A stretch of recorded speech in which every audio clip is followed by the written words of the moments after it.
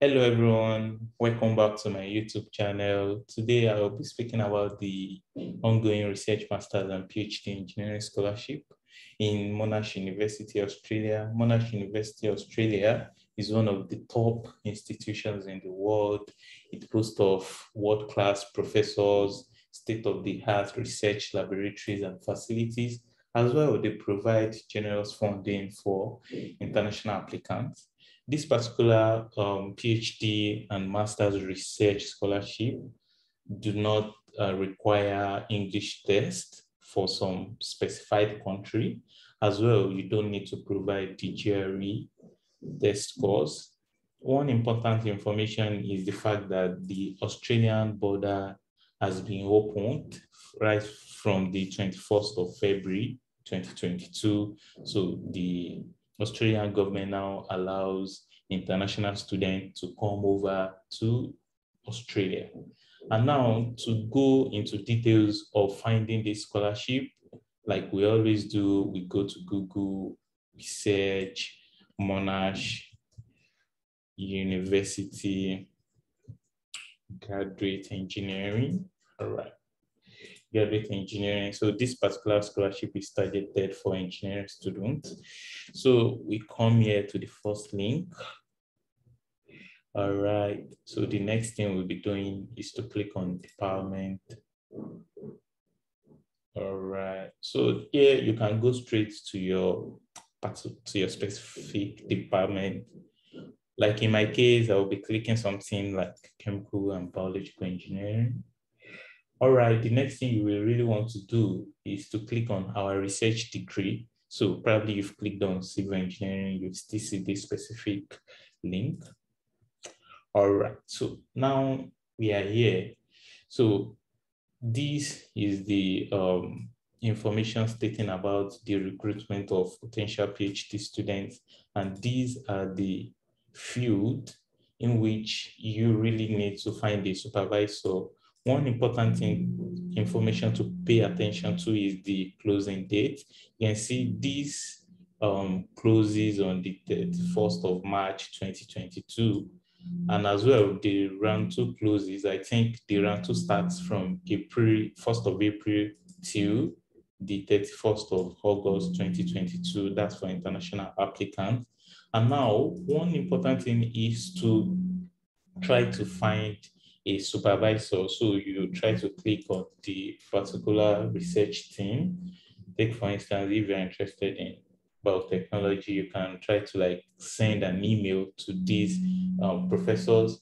And now, if you really check my channel, you see that I have provided a very direct way in which you can contact all these professors and you will immediately receive a reply. So if you can send this type of email structure, you will really get a reply. And probably if the reply is not favorable, you can move to the next professor. So it is very important you check that link. Just go click on my name and search for that part that I mentioned about how to send an email to a potential supervisor and you get a fast reply. So now let's take for instance, maybe you've secured or you've been told by a specific professor that you can go ahead to apply and you can mention my name during the application process. So the next thing you'll be doing is to go back and click on how to apply. So this how to apply form takes you to the application platform and how you are going to supply all your personal information. Here, I've tried to like create a simulation. I'm from Nigeria. So if you supply your country, like you are from Nigeria, it is going to ask you. So maybe take for instance, there are some approved English language countries and Nigeria is part. So you don't really need to bother. So here I mentioned, okay, I'm from Nigeria. I mentioned approved language countries. So when you click next, so it is going to reconfirm if your country is from the approved English language countries. And here is showing the list of the countries. Here are the list of the countries that are approved. Okay, and luckily, And of course, surely Nigeria should be part. And now going ahead, so you choose your department, chemical engineering or mechanical engineering, or based on your specific department. Here, I'm selecting my professor of interest. Maybe it's Wang Zhan, Lian Zhan, or probably the professor that you've contacted and the person has directed that, okay, fine, you can select my name in the potential supervisor. When you click next, you have to fill in your bachelor's degree. Yeah, I think there's a mistake here. Okay, probably that's the name. Yeah, bachelor year of completion, you select this. Also, please enter the duration of the degree. You mentioned all this. So I think there's a particular place I really need to stress. All right, so your graduation GPA, you supply it here as well. Okay, the marking scale, if it is 5.0 scale. All right, so yeah, this is asking us if you have completed your master's program. If it is no, you select no and you continue. All right, so yeah, have you, okay, now they're asking you if you've published any journal article, book chapter, conference chapter. Take for instance, maybe you did not really have, let's say I have, yes.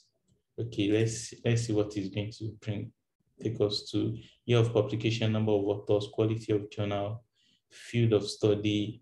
All right. So now second publication, yeah, you can probably you are not having any publication, and just like I've mentioned, while creating a sample CV, you can also watch the video about creation of an academic CV, competitive one. So one way to like express that you have experience in writing is to just, you can try to like write something about a specific topic in your field, maybe 5 pages. Or if you are the type that has that has submitted a lot of experimental reports and it was well written, you can also try to like, you can upload it to your ResearchGate account, or you can upload it inside a Google Drive. So another way to do that is that you can say that, okay, fine, you can click on others and write something about maybe you can try to write something about experimental reports. So you can try to mention something like that. So this will really show that, okay, you've tried to like, you have experience in writing. I don't think it's possible for you to graduate as an undergrad, graduate from bachelor's institution and you not have any experience in writing. I think you can try to like say something about that. So I'm feeling maybe the year, just say the year. So I think it is very important that you get a ResearchGate account, try to create a ResearchGate account, upload all these documents there and try to like put in there, okay, fine, you did this. So even though it is not equivalent to a research publication, but it can attest to your fitness in writing. So I think that is important. So if any potential or probably the reviewer should look into your application, they can feel like, okay, fine, this particular applicant has an experience in writing. So, all right, I think I started from the beginning again. So I think, let's say, so please don't ignore that section about the publication. Try to put something there. So let's move forward. Okay, let me click no. So it means I will not have to see the publication aspect again, but in your case, make sure you supply that. All right, the work experience, you can try to mention something about your work experience, especially the research.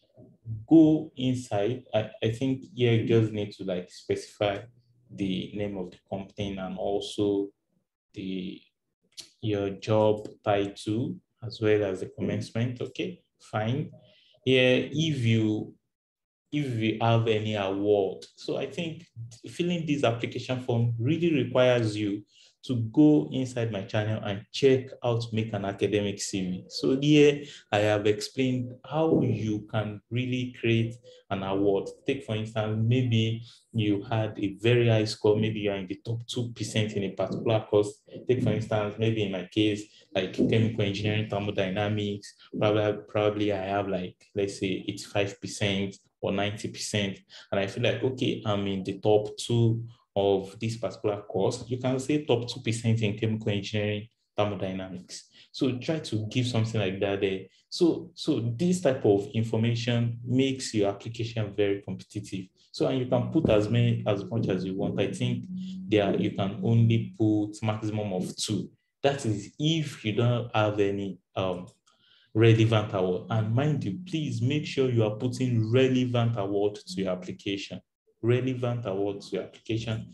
Let's continue. Okay, yeah, this is where you have to put, do you currently hold? Okay, you go. So as well, you have to put your CV. I really want to plead with you. Make sure you check, or I'm very sure that everybody already has a CV, but try to check the video and see and compare it with what I've made. So you can use that to review your own CV.